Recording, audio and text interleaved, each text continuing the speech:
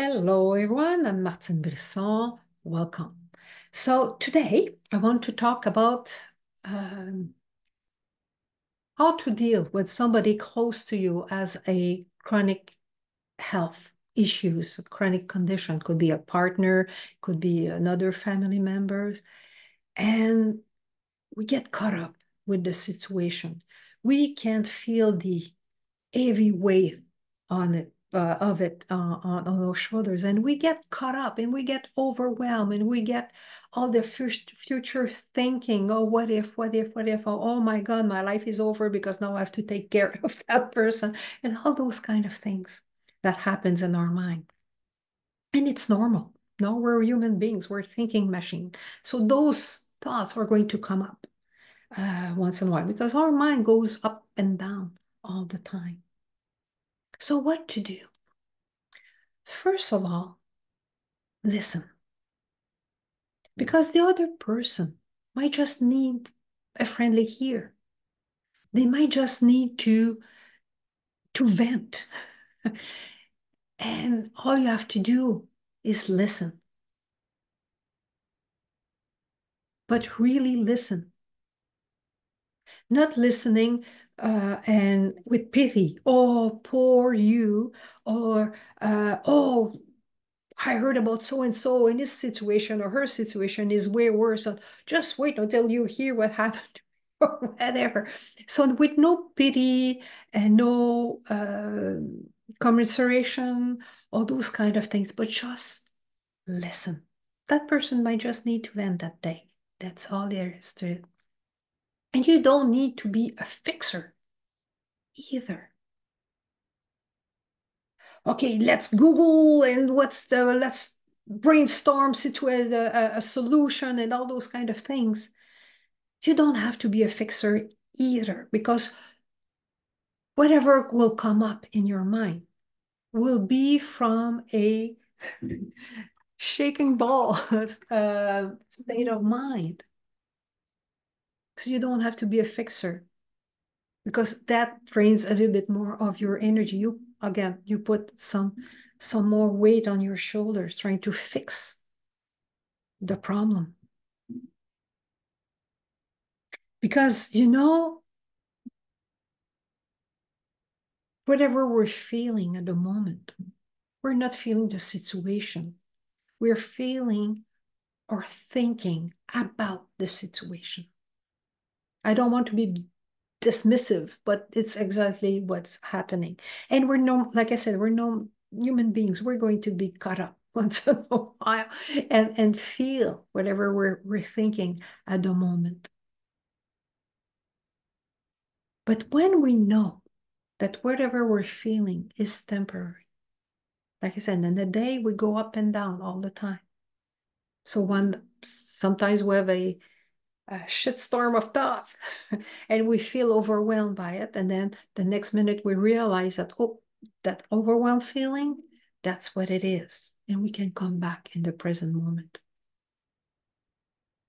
And when we know that's what's happening, it helps us to have more calm. Because we're all resilient. Human beings are resilient. That's why we survived thousands of years. Now, if we were not resilient, now there would be no human beings left in this world. So we are resilient. And when we know, even when we cut up in our thinking, when we know that that wisdom is still there inside of us, that we're in a temporary storm at the moment, we don't take our thinking as seriously. And we can be more calm.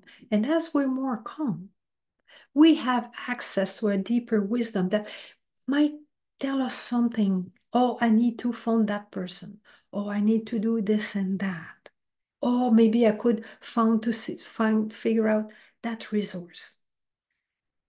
Those thoughts may not come in mind when we're just totally caught up in our mind. And also, our calm has an impact on the other person. Because when you're just and then the other person is and then everybody is totally lost in their thoughts, it doesn't help. But your own calm, your own certainty has an impact on the other person as well. They will feel it. They will feel your calm. They will feel your certainty. And it will have an impact on their well-being as well. And on top of that, remember to take care of yourself. Now, remember in the airplane, they always say, put your own oxygen mask first. But it's important here, whatever what it is for you, to take some time off. I remember a few years ago, this a lady whose husband had dementia. He was still at home. For short moments, now she was feeling overwhelmed because, oh my God, my life is over. I have to take care of him. Those kind of things. Though she was healthy, she had big plans for her retirement, and then she took take care of herself. For her, it was going to see opera and stuff like that. So she managed to find resources and she could still have fun and do other things and recharging her own battery so she could be there for her husband. So taking care of you is a good thing. The person who asked the question, I know you do Reiki, and in Reiki, we don't put our own energy on the person. We channel the energy onto the other person. So that's why your own calm has an impact on the other person, and recharging your own battery is important. Could just be a 5-minute walk, whatever it is for you, right? But take care of yourself as well. Because that calm, that resilience that we have, that we all have, we cannot run out of. So when you're calm, and you don't get caught up in the overwhelmed thinking loop, it brings more, like I said, more calm, more solutions, more compassion. And that's something that you cannot run out of. It's always there inside every human being. So that's pretty much what I have to tell you today. I hope it was useful. And if somebody else finds it useful, you can share to somebody who needs to hear that today. And that's it for me. Catch you next time. Cheers.